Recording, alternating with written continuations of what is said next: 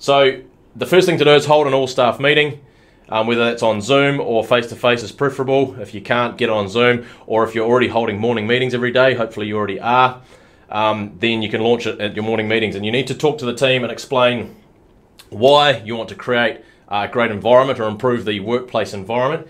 You always have to explain why, and I say this every time, why? Because if they don't understand why, what is the purpose, what is the reason you're doing what you're doing or presenting what you're presenting to the team, you're going to struggle to get it off the ground or make it stick, or both. So some of the reasons, so here's some of the things you're going to say to them. We want to create a vibrant workplace, a clean workplace, a safer workplace, an inspiring workplace, a motivating workplace, a positive environment, transparent, high energy, fun, productive environment. See, these are some of the words I've written down. So these are the things you need to explain to them and say, this is the type of workplace we want to have. Whether you've got a factory or a head office or an office space, or whether you've got people out in vans or utes or whatever it is, you can still create a very vibrant workplace environment, a positive workplace environment. It's really, really important. So the benefits are numerous. Obviously, there's mental well-being, which is a huge topic all the time.